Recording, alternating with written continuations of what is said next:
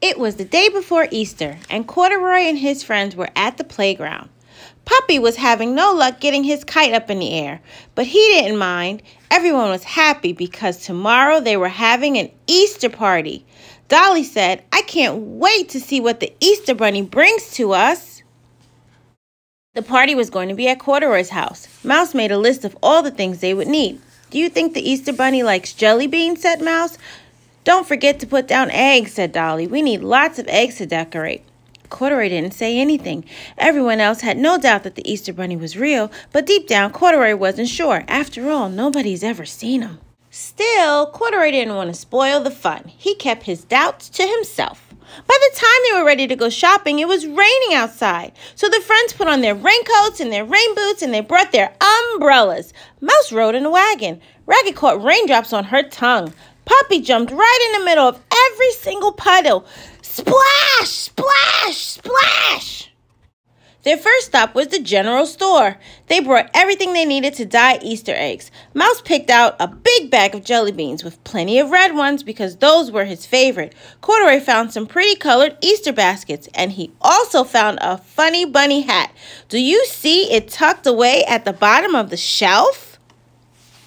"I am the Easter Bunny," Corduroy said. "No, silly," said Mouse. "The real Easter Bunny will be here tomorrow, but let's all get party hats." So they did.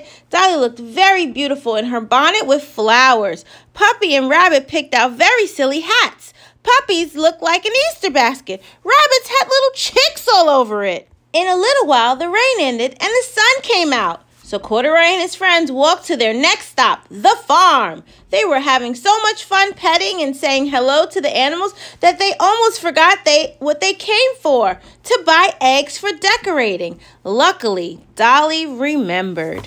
Now, did they have everything for the party? Not yet. On their way home, the friends passed a meadow filled with flowers. There were daffodils, tulips, and daisies. So they picked little flower bouquets to use as decorations for the party. Corduroy could hardly wait to see how pretty his house was going to look. Then Dolly and Rabbit hurried back to Corduroy's house with the party things. But Puppy was very thirsty from all the walking. So Corduroy and Mouse waited for him while he had a little drink. Mouse laid back and daydreamed in the sun. "I'm so excited for Easter," he said. "Me too," said Puppy. Corduroy was too. He wanted to believe in the Easter Bunny just like everybody else. But how can he be so sure? Back at Corduroy's house, nobody could wait to start decorating eggs. They made pink ones, blue ones, ones with spots and stripes and swirls. Then when they were dry, Corduroy gathered up all the eggs and put them in the basket. It had been a very busy day, but now finally everything was ready for their Easter party the next day. It was the best party ever! They had cookies and finger sandwiches cut into tiny triangles and the most delicious fruit punch. Mouse ate so many red jelly beans that he almost got a tummy ache. Everybody wore their brand new hats. Dolly looked at Rabbit and giggled. "The chicks on your hat look so real, I wouldn't be surprised if they start peeping." And what was the perfect dance to do at an Easter party? Why, the bunny hop, of course. Corduroy led the way with his bunny ears flopping as he hopped up and down.